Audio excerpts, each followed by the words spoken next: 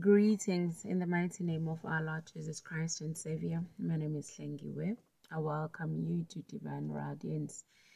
It's a pleasure to have you in this channel.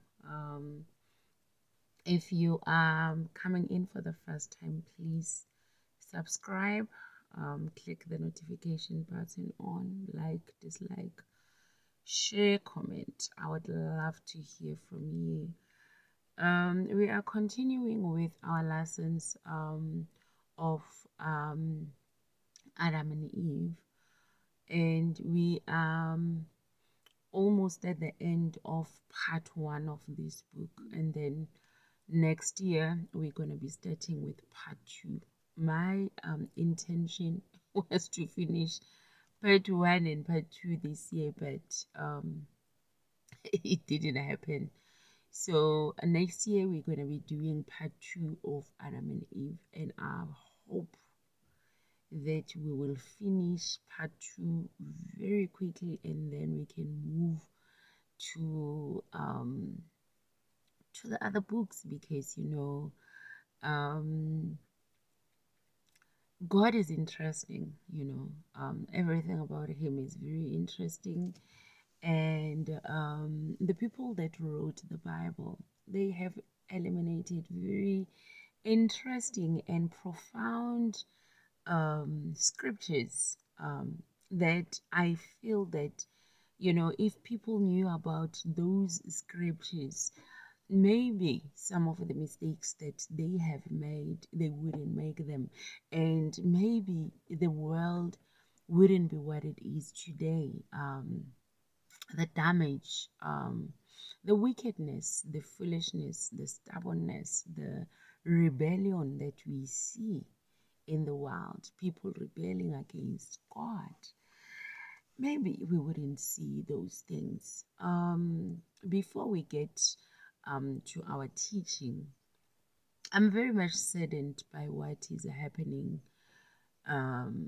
in South Africa. There's been a proposal to make unisex bathrooms in schools,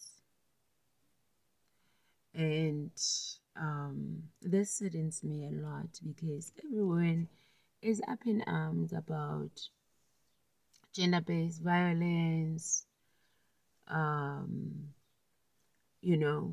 and now they want to mix girls and boys in bathrooms. I don't know what kind of wickedness is this. I've never, seen so much wickedness. This is wickedness at the highest level of them all, because these people have been teaching our children how to have sex. This comprehensive sexual education, it is teaching, and it's still teaching our children how to have sex, and how to arouse themselves, how to arouse each other as well. And now they want to have unisex toilets, and that is wickedness. It's wickedness at the highest level of them all. We all know that as a human being, a female and a man, you cannot see, as a woman, I cannot see a naked man, not unless that man is my husband. Yes, then I can see him, and he can also see me naked. But this that they now want to introduce in schools, it is wickedness to the highest level. I have no words to explain this, or to even define this. It is wickedness. Children are already killing each other at schools. In South African schools, children are already killing one another. They are stabbing each other. They are doing all sorts of wickedness. I was so shocked that one of the kids was killed by other kids in school. And they cut the tongue off, they took off the teeth and some other parts. This happened where? In schools. So, and there's so many cases in South Africa of kids being killed by other kids in school. Or the fight will start in school and then they take it outside and then they kill themselves. Or it starts from the street and then they take it to school and they kill themselves. And now we have this proposal now that children must have same toilets, boys and girls. This is wickedness. You know, when Sodom and Gomorrah was destroyed, it was because of the things that are being introduced into our schools. It was because of such stuff. So I have been saying, you know, the generation that is being raised now, it is a generation that will later or are already disregarding God altogether. They have no regard for God at all, because this is what is being taught in schools, for children to disregard God. God does not allow any human being to be seen naked by anyone except when it is a husband and a wife. There is a law, there is a rule. Even at home, you know, when there's boys and girls, boys will not see naked girls, and girls the same thing. And now this is going to be done in schools. This is going to be done in schools, and we need to be prayerful. We need to wake up. We need to seek God. God says that if my people who are called by my name will humble themselves and pray and turn away from wickedness, I will hear from heaven and heal their land. So we need healing. We need healing. We need to be separated from sin. We need to be separated from all this kind of wickedness that is being introduced. There's a lot of things that are being introduced in schools. And unfortunately, we as Christians, we are slumbering. And the time we wake up, it might be too late. But you know, with God, it's never too late. It is never too early. But we as Christians are slumbering a lot. We are sleeping.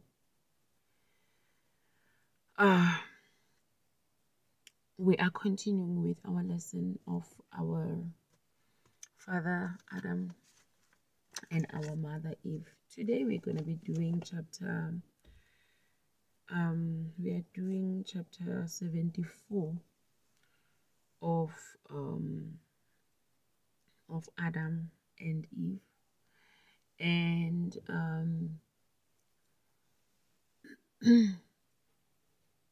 we're going to be doing the birth of Cain and his twin, and the birth of Abel and his twin.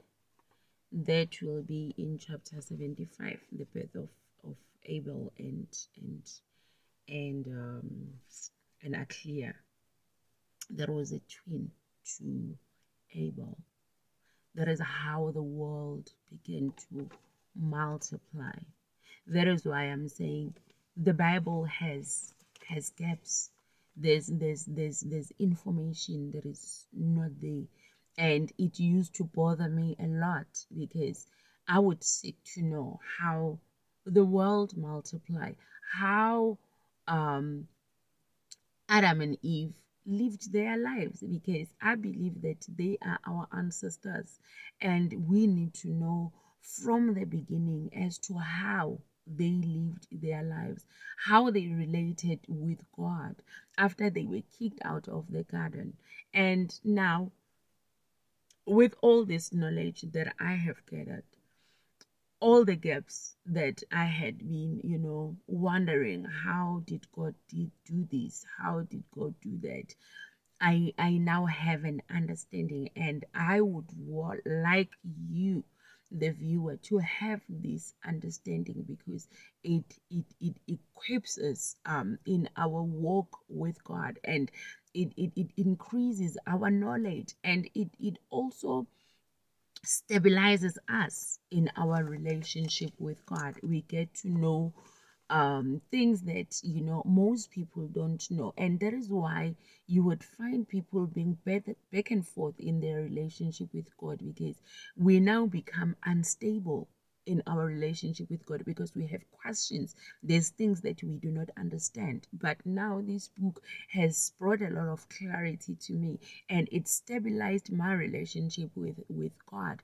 My relationship now with God is deep rooted, and it cannot be shaken anymore, because I used to be very shaky in my relationship with God. Sometimes I would be with Him. I didn't trust Him because the information that I was given, it wasn't enough. It wasn't sufficient enough to make me believe in Him and to make me trust Him, to make me know Him at an intimate level. Now I'm intimate with God. When a husband and a wife are intimate with each other, that is how intimate I am with God, because I began to know things that no one in fact, that I didn't know about. I shouldn't say no one knew about, but most Christians, they do not know about this information. So we're going to be reading from chapter 74, verse 1. And they lived on the earth, working so they could keep their bodies in good health. We need to work. That is why most people go to the gym, because now um most of us are working in offices these days, and we we don't exercise our bodies a lot. So um that is why we go to the gym, and that is why um Adam and Eve were working in order to keep their bodies healthy and in shape. So that this is what we also need to do to exercise our bodies. You can work in the garden. You can do anything to make your body healthy and strong. And then we're moving to and they continued until the 9 months of Eve's pregnancy were over, and the time drew near when she should give birth. You remember Adam and Eve, they asked God to get married. They prayed and they fasted for 40 days and 40 nights, asking for a permission from God to marry each other, for Adam to marry Eve. And God gave them a permission.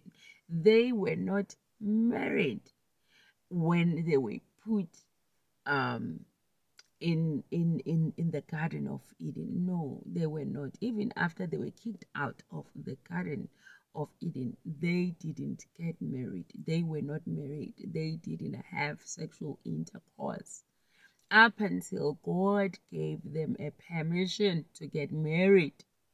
That is when they had sexual intercourse and they started having children, and they had Cain and Abel. And Cain and Abel, they had twin sisters. But we'll get to hear about that as I move along. Then she said to Adam, The tokens placed in the cave since we left the garden show it to be a pure place. We will be praying in it again in a while. Because of this, it is not appropriate that I should give birth in it. Let us instead go to the sheltering rock cave that was formed by the command of God when Satan threw a big rock down on us in an attempt to kill us. So what Eve is saying here to Adam is that it will not be appropriate for her to give birth where there's those treasures. You remember God gave them myrrh, incense, and gold. So Eve is saying it is not appropriate for her to give birth in that cave where there's those treasures. So she wants them to go to a place where devil tried to kill them with a stone. So she wants to give birth there. And Adam then took Eve to that cave. When the time came for her to give birth, she strained very much, and Adam felt pity for her, and he was very worried about her because she was close to death.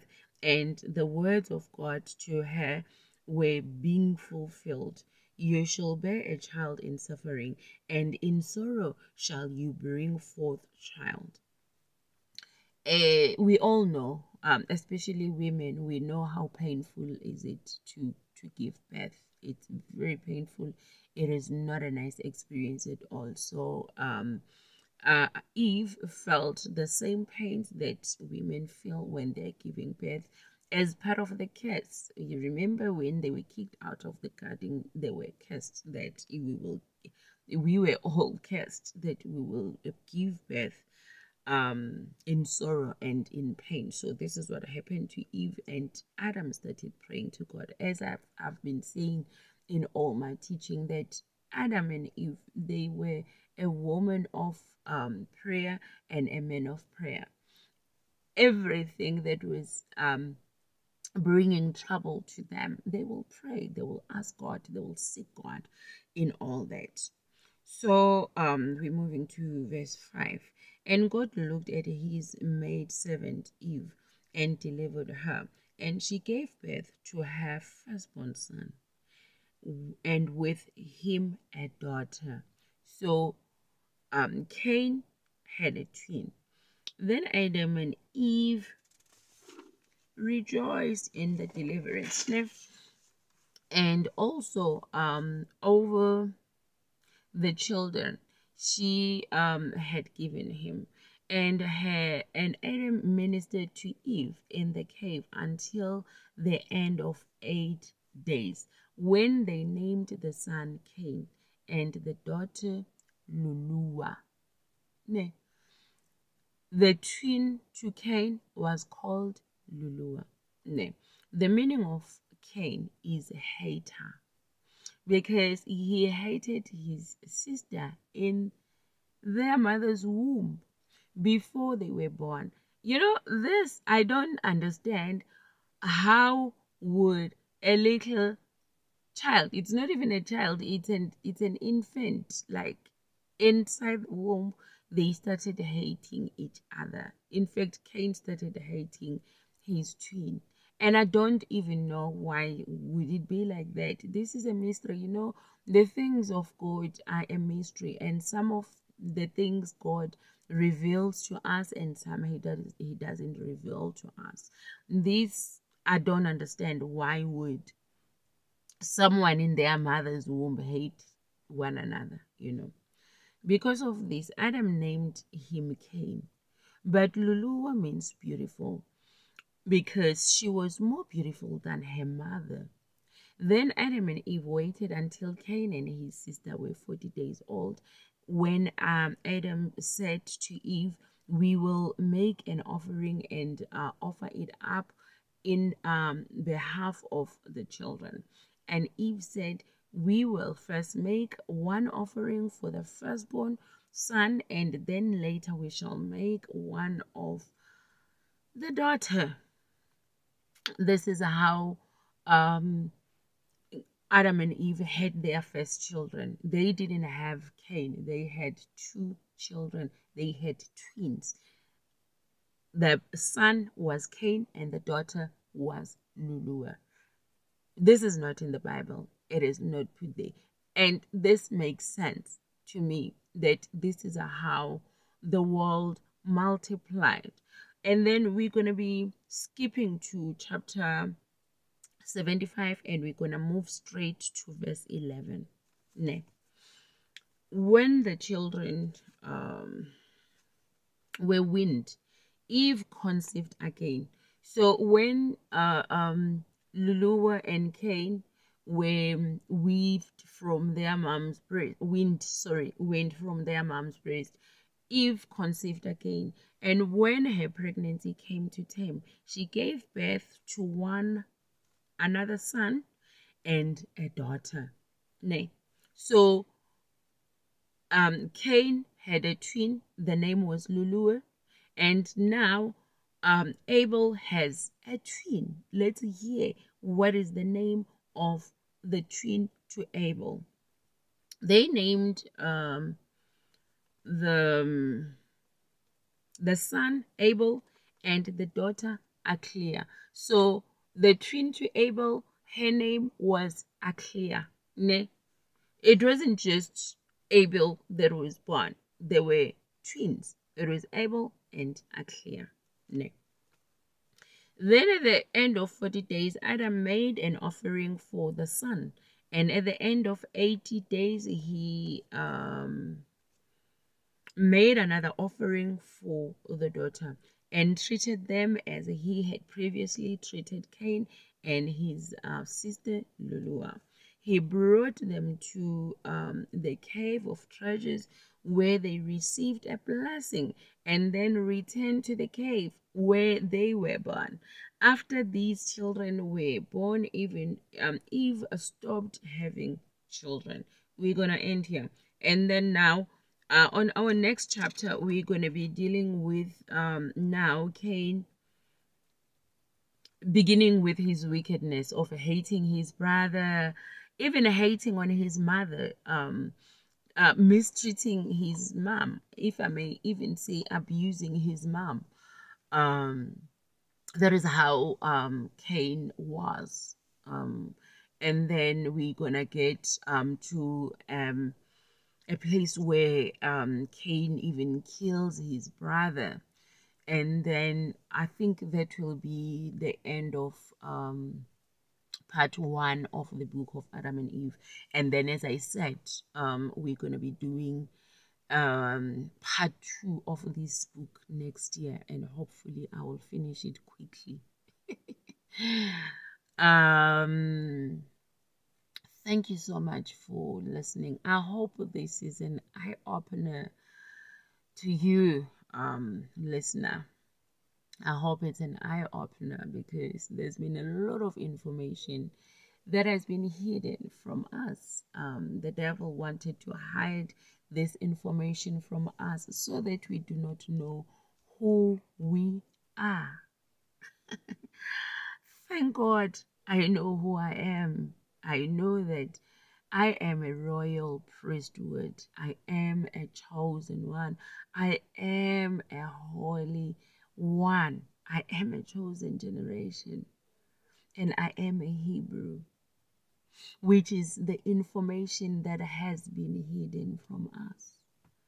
They didn't want us to know these things. Now that we know, I thank God. I praise God. I'm hoping to see you soon in our next video. Thank you so much that you tune in. Cool. Bye.